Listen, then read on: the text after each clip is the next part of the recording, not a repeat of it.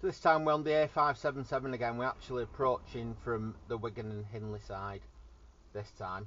As we're coming up to the roundabout, you can see on the floor there's lane marking, but there's no directional arrows on the floor. So because of this, ideal situation is if we're taking the first exit and the second exit towards Atherton and Bolton, it's to stay in the left hand lane. Then it will be the right hand lane for the housing estate and to go to Leigh as well.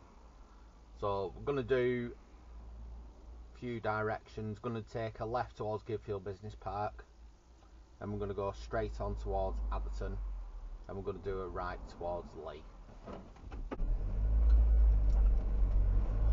So as coming up to the roundabout, we're going to be doing a left first exit towards Gibfield Business Park and the test centre. This quite, I don't know if it's catching on camera, but it's quite a steep uphill as we're coming up to it. Also, the vision to the right is not brilliant, so it's a slow approach, checking there's nothing coming.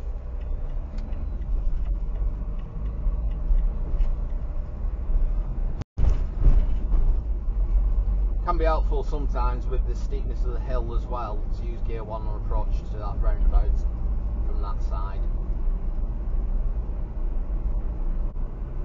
So coming back up to Talbot roundabout now, we're still on the A577 approaching for the Wigan direction. This time we're going to go straight on second exit towards Atherton and Bolton, staying on the A577. So it's left hand lane, again a slow approach because of the vision to the right not being brilliant. Now it's important that you stay in your left hand lane as you're going around the roundabout.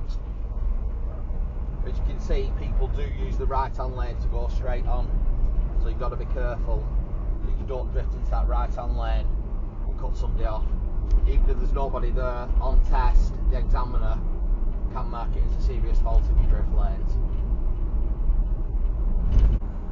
So again, coming up to the roundabout again, this time I'm going to be turning right, fourth exit towards Leigh.